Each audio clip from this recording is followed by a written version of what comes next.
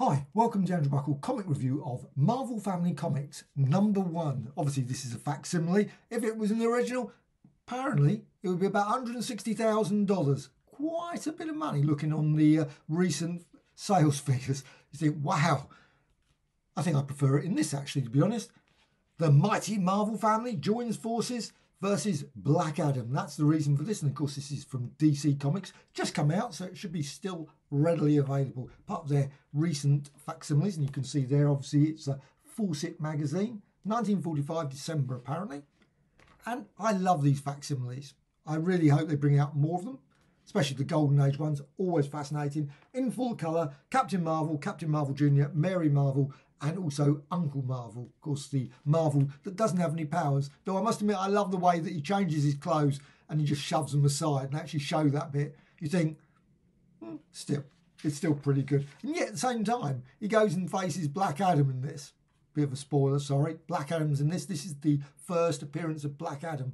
And, well, considering Black Adam probably can wipe out entire skyscrapers, he doesn't do too bad for a guy that sort of goes up against Black Adam.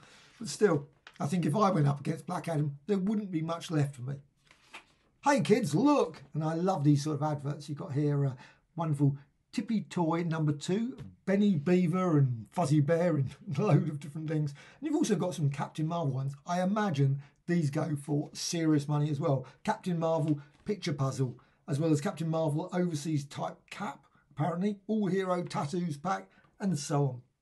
And you've also got some other stories in this. So it's just Marvel family, obviously the Marvel family there, as well as apparently Shamrocks for Perry, a gripping short story, as well as Boxcar Benny and Richard, no less.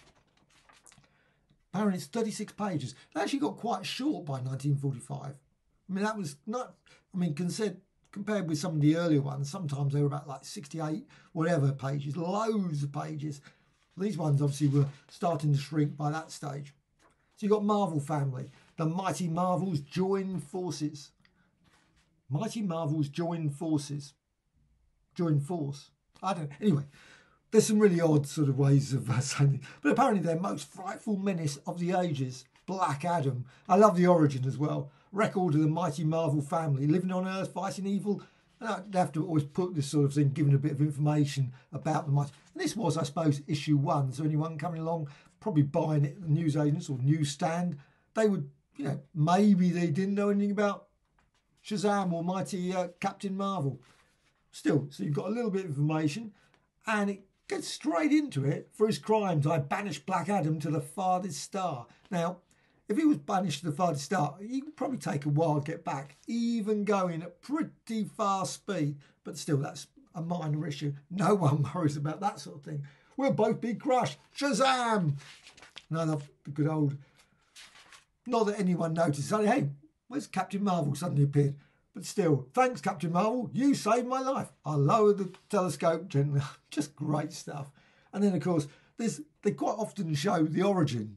I think they show the origin all the time. I don't know if it was in every single Shazam. Let's put the origin. Yeah, again, a good page of the origin. I name you Captain Marvel. Again, I guess this was the first issue. So maybe the second issue didn't keep featuring the origin. And also it gives the origins, of course, of the other characters as well, like Freddie Freeman, which is always quite interesting to find out how he ends up becoming, obviously, Captain Marvel Jr.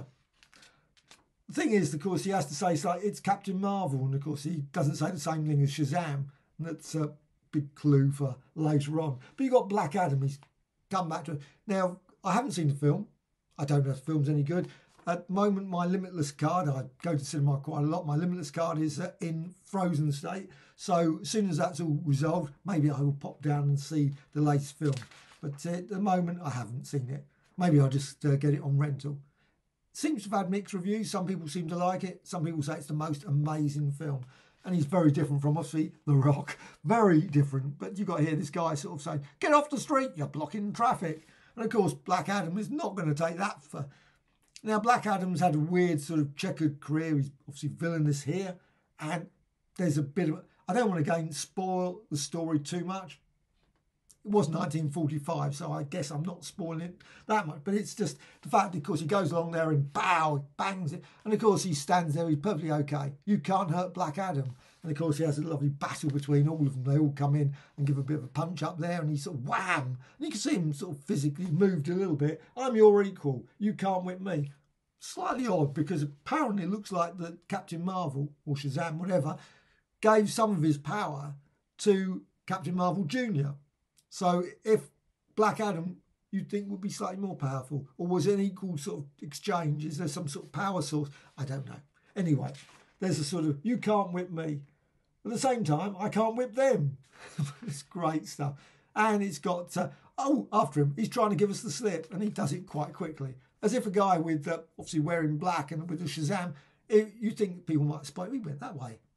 But no one does. Everyone's looking around going, oh, I don't know. We'll go down into the old subway, Captain Marvel. Big clue. Very convenient. The subway's just where, and Black Adam, of course, can go there. But you get the origin of Black Adam as well, which is a completely daft origin. I mean, the guy, he just goes and gives, here, needs a powerful champion. Really? Yeah, well, okay. So you're a powerful champion. Pronounce my name. And of course, does etc. Boom. The magic lightning has changed me. And then he goes off and just, I'm going to take over everything now. You'd think maybe the guy, Shazam, would have used a bit of judgment there to decide, I think maybe we might made a bad choice there. That's not good. Get off that throne. Great stuff. Good, this was for kids. And it's still for kids now. It's still brilliant stuff. I love it. I'm now the ruler of Egypt. Throw the lot in. Why not? And it's a pity in many ways they didn't do more of a story with this bit. But, of course, he goes flying off to the furthest star. Why don't you just send him back to the origins of the universe or something? Right at the start of time. That would have taken a bit of time to come back. But he does, of course. However, this is it. And I love Uncle Marvel. Uncle Marvel's great. What a great character. And I don't know why they never brought out an Uncle Marvel comic. That would have been good. But still, Shazam, of course, Captain Marvel, always, Billy, shout. Just some of the stuff is just so good. Look, I mean, really, you want to reveal that he's Captain Marvel. Shout out your magic word. I love it. And he always gets just about to the word Shaz, not Sh or SH, S. He's always just caught just at that point. You think that's a bit of the criminal fraternity would have communicated to everyone. Just stop him saying the word. And then, of course, that would have resolved it all. And, of course, she gets stronger and all that sort of stuff. It's just great. And I love the bit that he's kicking away the clothes. I just think that is just brilliant storyline. I suppose a bit like Superman. He goes into his... Where does he put his clothes? Obviously leaves them in a sort of phone box. Of course, with Uncle Marvel, he just leaves them on the floor. That's a bit easier. Bit of a mess, I would have thought. People might notice them, but still. And I love that. And of course, but then again, like I say, he does get bopped by. And if he was getting bopped by him, I would have thought that if he didn't have some power, that would have been painful. But still, it's a great little story. And I'm not going to spoil it out. It's a daft ending. And of course, you know that Black Adam he's back and he's battling in all different comics. And it's great stories. I love all these ones. But this one's a weird one. And I'm not certain why they included this. And again, I'm not going to show that the end of it. And you've got here, Boxcar Benny. Very unusual storyline there. And you've got Richard. Well, actually, weirdly, you've got Boxcar Benny there. And it's just a two rows. And then you've got underneath, they start a story. But it's just just one panel. And then you've got 4 or 5 pages afterwards. It's sort of very unusual. Very nice, perfectly reasonably drawn. But it doesn't really fit. And I'm not certain why they would have done that. Marvel, why didn't they go with a Marvel family story? Another Marvel family story. Why did they include this? Makes no sense. You've got Hamlet there and all that sort of thing. Just seems a bit of an odd sort of thing to include. Obviously, that was included in 1945, but it just seems odd. And it's still not bad. And of course, they had to always include the good old little story there for postal reasons, but it's just fascinating. And also, that's Graham O'Donnell, and it's not even a Marvel family story. Again, you would have thought, why didn't they include a Marvel family story or Captain Marvel story or a Billy Bateson story? Bateson, however. But it's just odd. I always love also, another thing is you can see the font And I just noticed, just looking at this font, the font sort of changes on that one. Now, I don't know if it's just the way it's been scanned and it's just ended up being slightly different, but it's just different on that side than the other side. Very strange. Still, you've got another Marvel family story, and Baby Marvel. I don't know if they ever introduced a Baby Marvel, a proper Marvel baby or Baby Marvel. Though I must admit, how did Baby Marvel call out?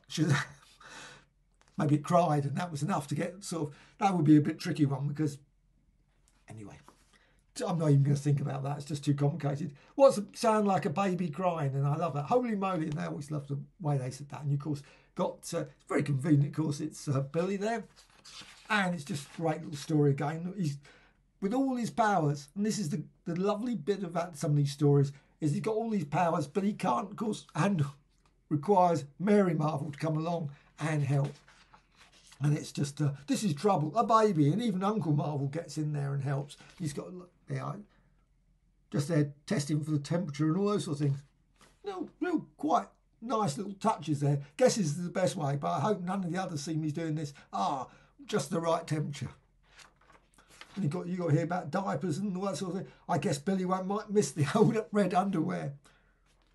I was going to say Superman. Was Shazam's clothes indestructible as well? I guess they must have been while they were on him. I mean, but he's cussing them up. That's too confusing. I'll fly. Oops. And of course, he's held back by Mary Marvel. Just think, it's just, and he's of course got the insignia of the Marvel family. Just really, really good little story. This is just really nice. I mean, it's a sort of story that we would never, hard to imagine now. Weirdly, there are stories I've just noticed on recently. There's a new, the Disney Plus, the Guardians of the Galaxy Christmas one, or whatever, holiday special. And that looks amazing. I am really looking forward to that. That looks really great. And that sort of has that sort of nothing story. But that's the stories I quite often like. They're the special stories like Fantastic Four, Meet the Public story. Was it Fantastic Four number 11 or something, where they go out, and these sort of stories where they're just not really anything actually happens, particularly. And they're just lovely little stories. And I wish they would do more of these sort of stories. Maybe they do. Maybe I just don't notice them as many times now. But it's just great. Now, I don't know the art. Unfortunately, another problem with Marvel Family, or any of these sort of old Marvel comics, Fawcett Comics, they never put the names of the artists. Obviously, C.C. Beck, but it's just possibly. But sometimes I don't know. I mean, I'm not very good when it comes to artists. I mean, I'm certain someone will turn around and say, no, that is not X, Y, Z.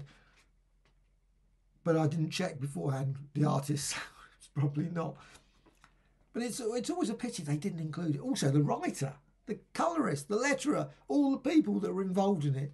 Just really, really always slightly bugs me that the fact they never included those. And it's just so... Anyway, I guess I know that I can understand the reasons, but it just seems to always still bugs me that lots of these people, creative people, deserve credit. And that's but I love the ending bit. And again, I don't want to spoil it with the baby. I mean, it's just a great story with the baby. That baby looks a bit different, you see. The baby's not consistent. There's a bit of inconsistency, and it's still good. But the thing is, there is a bit of some storyline, but not very much, where there's obviously a gang there involved. But they quite often had those gangs, and they quite often sorted them out after about one or two panels. Even Uncle Marvel can, beat everyone. We're surrounded, Uncle Marvel too. That's just great. Marvel's here, Marvel's there, Marvel's everywhere. That sounds like a great little song. Singing their famous song, The Mighty... Wonder if they released a record. There probably was a record. Who knows? But it's like that baby. They obviously choked because the baby, of course, is suddenly gone. Not very observant. For a superhero with all these amazing powers, you'd think he might spot, where's the baby gone? But anyway, and I love the ending. The ending, because they get... No, I'm not going to spoil it. Just see it. The ending is just absolutely brilliant. Just so daft. Absolutely brilliant. And also, I will show you how to learn radio, and I love the bits there. Again, I don't want to show the ending, so I'll just... How to learn radio by practicing in spare time. No radio. Win success. I will train you at home. And all these sort of things. And I love this sort of stuff. And this is even really brilliant, the end. Love it. Stop right where you are. Here's a magazine that's filled with Marvels. A Mechanic Illustrated. It's crammed with exciting new inventions. I counted 24 airplane stories in 2 issues. These photo kinks are what I like. Mechanics Illustrated. They're fun. Obviously, they've got about cameras in there. Also about rockets and all those sort of things. So you've got some lovely extra bits of Marvel on the back. Just great. Editor. Now, I don't know if this was related to Fawcett. I assume it must have been. I don't know, but it's got an address there. I'm enclosing $1 for 7 issues of this magazine subscription. Oh, yeah, it says Fawcett Publications down the bottom there. So I guess it was. But it's just, I love these ones. These are just great. I really hope that DC Comics bring out a lot more of these, even if it does have some very odd stories. I just love this sort of thing as well. This is something else now. Just looking at it. I love the way they do this. It's really good. And I always love also this advisory bit as well, because they always put these sort of things, obviously, people that to give sort of maintain the highest standards of wholesome entertainment. That sort of stuff. And it's got here W.H. Fawcett, President, Jr. And it's Director of Clinic for Gifted Children, Professor of Education, etc. So they had a famous aviator. Wow. Major Al Williams. It's just those sort of things. They always included that. I love those bits. And you've got Consulting Editor, Child Study Association of America. Just great. But they didn't include any information about the artists and writers. Just include all this sort of information. But it's still great. And I always wonder who did the short story, the 2-page or 1-page story that they included in this. They never get many. And sometimes they're probably famous people who wrote these stories, you know. And does anyone know about them? Who wrote them? I mean, maybe there's information. But when you look online, sometimes you can't find much. It doesn't say, it just says unknown. And I guess it's very hard to work out. But I love that way they've done with the stars. I just think that's a really, and I look at old Uncle Marvel again, just very odd. Why didn't they put him in costume? That would seem to be, he's on costume in the front. And you also got the Wizard. Why is the Wizard slightly different? See, I'm just having a quick look. Now the Wizard is slightly, I guess he's sort of, no, he's in blue there. So he's got blue. Assuming blue there. I suppose, of course, he's in a ghostly state at this point. But it's still all great stuff. In full colour. Absolutely brilliant. Totally recommended. They've brought out a few of these recently that I've got the Superman one. I'm not going to do a review of that one. The Superman one. It's very hard to do a review of Superman comic. It's sort of full on Superman. There's not really much to really describe. Whereas Marvel Family, somehow, because of the extra characters, I love all the characters. They've all got their individual things. That just makes it great. But there's also Action Comics #1. That's brilliant. And also, of course, the Detective Comics. I mean, just hope they produce more. Maybe the Justice Society of America. That would be nice. My favourite one would be the Injustice Society of America. I love that one. Or maybe the Crime Gangs one. I'm not so fussed about issue 3. Or maybe the Wonder Woman first appearance. Not so fussed about those really early ones. Some of those are not that great. Then they're okay. But they have some really weird storylines. I really liked it when it got to about 37, 38, that sort of period. So there's loads of them. Green Lantern, of course, would be nice. Nice Alex Toth one. That would be superb. And also, of course, Flash, maybe some of the later ones. That's the thing I like about this. 1945. It's not just the early ones. I like that period. 48, 49. They sort of changed. They were very slightly odd, unusual artwork style. And it went very different from, obviously, the war years. So it's always fascinating to see them when they do bring those sort of ones out. They don't bring many of them out. So when they do bring them out, you think, oh, it's just great to see. So Marvel Family Comics #1, really great. Fawcett magazine, obviously DC Comics. Totally brilliant, recommended.